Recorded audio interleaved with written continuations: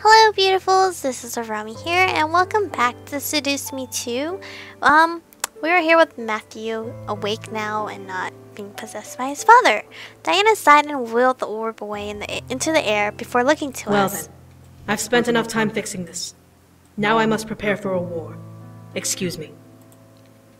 Diana nodded to us and left without another word. Matthew, however, grinned at me and nuzzled my forehead. I guess I really did need saving after all. I shook my head, knowing that was not true. I was there to help, not there to save. I kissed Matthew's cheek and smiled. I only helped you do it on your own. You broke his control over you, not me. We chuckled for each other, slowly standing happy to be in each other's arms, at last. James, however, stepped forward with a frown, causing Matthew to release me. Matthew, I apologize for not being a proper brother for you and treating you with the respect you deserved. I would never want you to not trust me or the others. In agreement, the other brothers stepped up and nodded, ashamed as well. Matthew stared at all of them in shock before kissing my cheek and stepping towards them. Hey. You're my brothers. We're supposed to support and protect each other, right? This is so adorable, it's making me sad. All five of them smiled at each other as I felt myself needing to rest once more. I held the wall slightly, maintaining my balance as I shook my head and looked up at the brothers. Seeing them happily rekindle the brotherly love they had before. I looked to the wives, winking before sneaking out. Matthew needed some time with his brothers to settle some differences. I would wait for him in the room. I finally returned to our room and flopped onto the bed, letting the events of my time in the abyssal plains replay in my mind. I had been trapped here, and soon enough I was about to go marching into battle against the demon lord for my freedom. The more I thought about it, the more surreal the feeling became. I was going to be in a room, meeting a powerful adversary face to face, and set myself free of the curse he brought down upon me. What made my head spin was the fact that Matthew had been under the influence of his father and mother's control. It was beyond imaginary, yet it happened. I couldn't believe it, but at the same time I had no choice but to come to terms with it. As Matthew entered the room at last, I smiled and stood, walking over and wrapping my arms around him as he returned my embrace. You're the best person in the entire universe. You know that? Nope. And you are too, Matthew. We held each other, locked in silence and unable to say anything more. We had been in a heavy predicament and we escaped. Sure, the demon lord may have still had some sway over Matthew, but it wasn't enough to control him now. All we could do in the moment was hold each other and listen to our synchronized heartbeats. As the thought of tomorrow danced in my head, I began to fear it even more. Was I ready to go into battle? Was Matthew? Or any of us for the matter? We were about to walk into the final battle of a world war. Would we survive? Would I live to see Matthew afterward and feel his embrace again? Tomorrow brought too many questions to think about, and I became frustrated and scared. Why would we sleep? I obviously chose to make love with Damien, so why not make love to Matthew? Go ahead. My character needs it. I needed to hold him and treat the night like it was the last night of the world. Tomorrow was unpredictable, but tonight was guaranteed. I guided Matthew back and sat on the bed, looking up at him before slowly easing out with my shirt. At least she didn't say strip, because that word, you guys know, I always giggle at it. I'm sure. Locking eyes with him as I slowly began to... Okay, strip for him. There I go. His breath became slightly hitched as he watched, obeying my silent demand to keep his eyes on me. As I finally became bare from the waist up, I pressed my hands onto the bed and slid back, letting my legs up onto the mattress and holding them out for him to do the honors. I tilted my head, letting him get the pictures as I dangled my legs out for him. Wait, dangled her legs out for what? Matthew let out a shy sigh before nodding and biting his lower lip and crawling up onto the bed, grasping my clothes and sliding them off my legs. At least he no strip word, leaving them completely bare for him. As he tossed my clothes to the side, I settled back onto the bed and held out my arms to him. Come here. Obediently, Matthew followed, kneeling between my legs and pressing his hands on both sides of my body, staring deep into my eyes and making me become lost in his gorgeous blue irises. I slowly danced my arms up over his shoulder and felt his skin slightly heat up beneath my hands and making me slightly smirk up at my loving incubus. I'm all yours. I want you to take all of me. The carnal desire that flashed in his eyes made my shudder. Not body shoulder, what the hell? Even before his enthrallment began to settle into my body and completely encase my core in desire. I don't deserve you. Wow. Our words became muffled, lost in the air as he pressed his lips hard against mine and quickly began to discard his jeans, joining me in my bare exposure and taking in my scent as I relished feeling his skin against mine. However, what surprised me was him turning me over and wrapping his arms around my waist, hugging me back against his chest. I took the hint to grip onto the bedpost and arched my back for him, impatient. Then pleasure racked through me and I became a moaning mess in his arms. The bed rocked hard against the wall as I dug my nails into the wood. Oh. Ew, do you guys hate that? Okay, you know, yeah. You guys should know what I'm trying to go towards, but I'm not trying to ruin the moment for you guys, so. And took in his love with our lovemaking. My heart sung arias of love as my core screamed songs of ecstasy for the man taking me. This was indeed our last night in the demon world, so we would relish the feeling of magic and lust melting around us as we soared into euphoria. Even as we angled ourselves to lock lips, our inhibitions and I hate this word, became lost in the air. We became rapid and roared in the pleasure that rushed through us, quickly washing through our peaks once, twice, 3 times. We didn't care to count farther, losing our senses within our arms. As our ride eventually had to end, we settled onto the mattress, panting and gasping. The natural musk of our sweat danced in the air as we slowly cuddled together and relaxed into the sheets beneath our bodies. I was dizzy, swimming in oceans of joy and McLovin, and love within Matthew's arms, causing me to nuzzle my head beneath his, and kiss over his Adam's apple. I'll always be here, in your arms. And I'll be here in yours. I promise. So cute. A sense of hope and courage wrapped around us that night, laced with our undying commitment for each other. We would survive. We would be okay. I felt safe in Matthew's arms, and I'm sure he felt safe in mine. We would return to the human world and be okay. Tomorrow would decide everything. Alright. When you get to the castle, I will be fighting one-on-one with the Demon Lord. If something should happen to me, then I need you to take over. Man, well, I'm nervous. How about you? Yeah, I mean, we're gonna be fighting for our lives right now. Matthew wrapped an arm around my waist and turned my body to him, hugging me closely. Hey, everything will be okay, alright? I listened to him speak before nodding. Okay, we already read this part. Cool. She said that we're all fighting for freedom and that she'll lead us to it. Is that it? Pretty much. Everything else she's saying is just to rile everyone up for battle. Are we good with our sneak attack plan? We've done what we can. Remember your surroundings and protect each other. Be careful, alright? Make sure you stay safe. Princess, brother, we'll see you in the end. We have faith in you. You'll make it there, and we'll return to the human world soon. Kick his dead body a couple times for me, alright? Right in the head. We'll be right here rooting for you and watching your back, okay? We'll win this. We know we can. You can do this. We'll see you soon, okay? Alright. The journey was surprisingly fast going through the trees. The sound of war crashes beside us outside of the tree line, causing me to cover my ears a bit from the volume, but I shook my head and pressed forward, not wanting to become distracted. The goal was to get to the castle. I had to focus. Before I could, however, I skidded to a stop, seeing imps appear from the distance and rush towards us. As my incubus came up behind me and spotted the imps, he prepared himself to attack, but I placed my hands on his arms, stopping him. I got this. I walked forward and formed my weapon, letting it shine brightly in the darkness of the forest around us and temporarily blinding the imps ahead of us.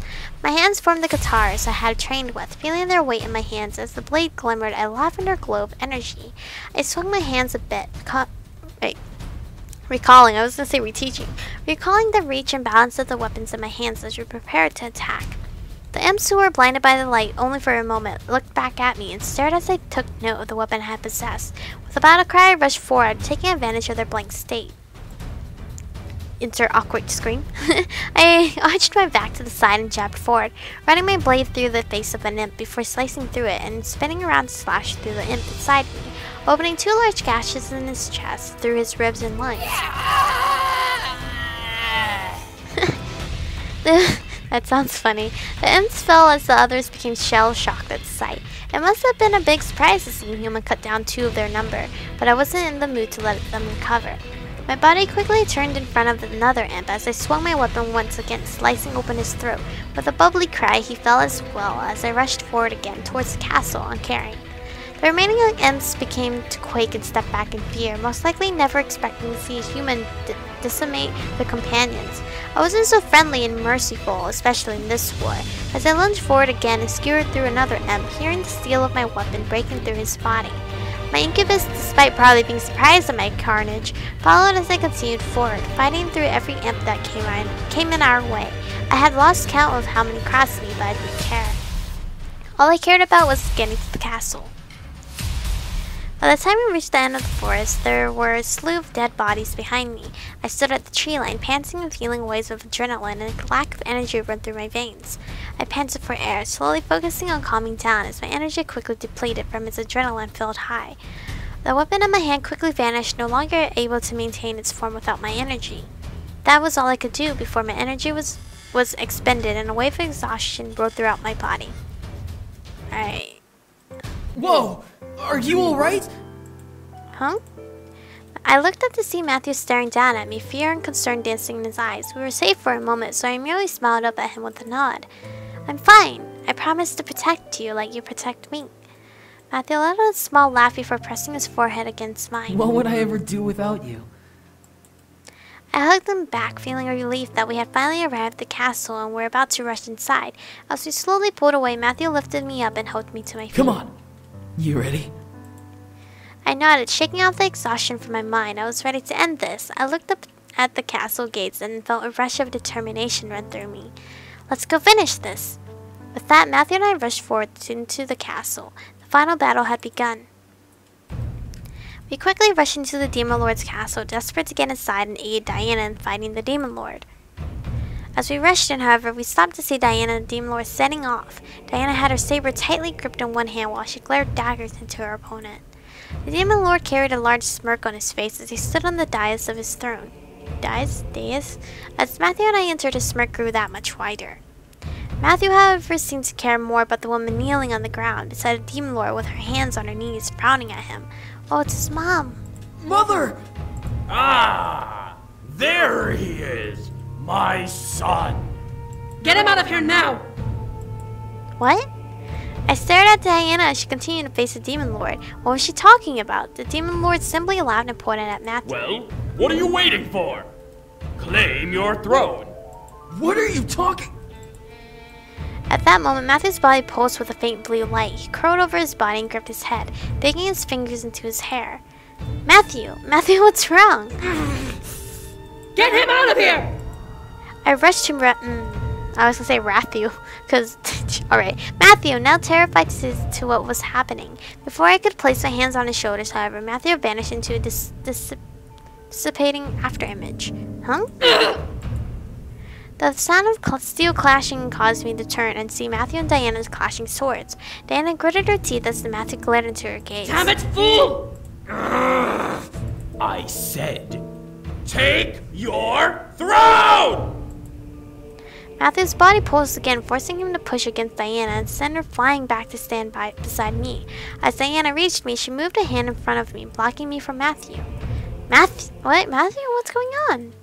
Matthew looked up. Obviously, he's possessed again. Matthew looked up at me and Diana, his expression twitching from trying to maintain control of himself. His eyes flickered between blue and gold as he gripped to his sword tightly. I wasn't afraid of him, so I stepped out from behind Diana and walked towards him, holding my hands out. Matthew, it's okay. You can overcome this. Stay back. I ignored him and continued to walk forward, needing him to be okay. Whatever spell the Demon Lord had on him wasn't powerful enough to consume him. I need to break its entire hold on him once and for all. Fight it, Matthew. You're strong enough to beat this. Matthew dropped his sword and gripped his head, digging his fingers into his hair and curling over himself. He scratched his nails over his horns, angry and aggravated. don't want to hurt you! You won't, Matthew. I know you won't. At last I stopped in front of Matthew's body. I gently tilted his head up and cupped his face in both of my hands. His face was warm from the mental struggle as his eyes flickered between blue and gold. I trusted him, though.